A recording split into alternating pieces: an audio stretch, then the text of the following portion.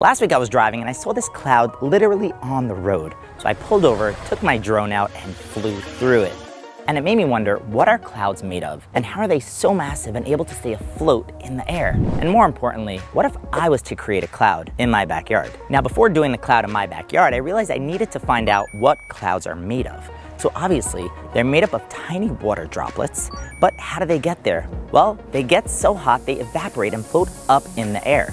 So when they meet up in the atmosphere and reach the cold air, they turn again into tiny water droplets and attach to other tiny particles like dust, air pollution, and pollen, until they become too heavy to float, turning again into water. This made me realize that making a cloud in my backyard won't be that hard. But before we make a mess in the backyard, let's make a smaller cloud that you can make at home. All you need is boiling water, some food coloring if you want, tiny particles that the water can join to, we're just gonna use some hairspray for that, and cold air to make vapor turn into tiny droplets of water. See, as the heat rises, the water particles from the boiling water is gonna wanna rise. It's gonna push up all that water vapor that is now visible because of the particles in the air that can be seen from the hairspray. The cool air is going to want to sink down. The hot air is going to want to push up. The ice is going to cause it to condense, and then we're going to release the cloud. It's going to be really cool. As we can see, it's just like a cloud in the sky. That is awesome. But how do I make a bigger cloud? I can make a cloud just by taking some liquid nitrogen and adding some hot water. It's gonna instantly vaporize and turn into a cloud because of the difference in temperature. Ready, watch this. But that's not the type of cloud I'm looking for. I'm looking for a massive cloud, the type of cloud I flew my drone through. And for that, we're gonna need an explosion. Now, if you're familiar with liquid nitrogen a little bit, you know it can be used to make giant clouds, even eat some popcorn, or put it in your yarmulke. I use it in my summer camp, I use it in all my shows, and I definitely don't have to tell you that this is dangerous, right?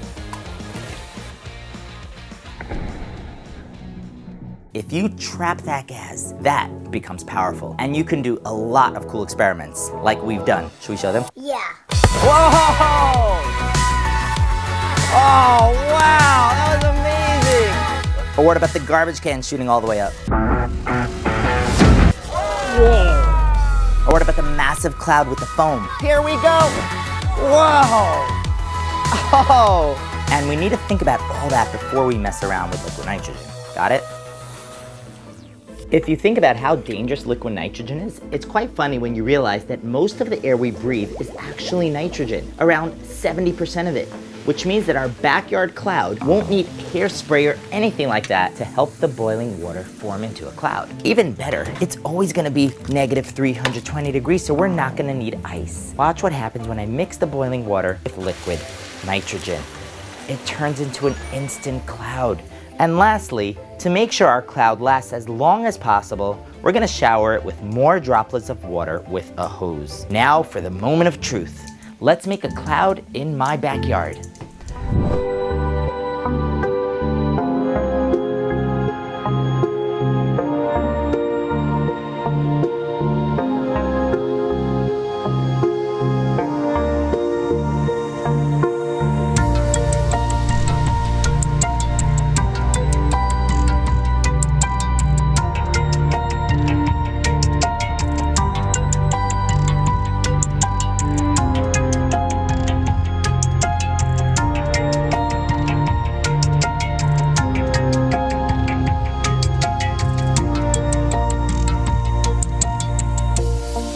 Mission accomplished. After seeing a real cloud and flying through it with my drone, I was able to create one right here in my backyard. Thanks for watching, and remember, science is all around us, sometimes even right in your own backyard. Look at the cloud. Wow. Look at that. That is it. If you liked today's video, if you want to see more incredible science, like and subscribe, check out my playlist, and I'll see you in the next one.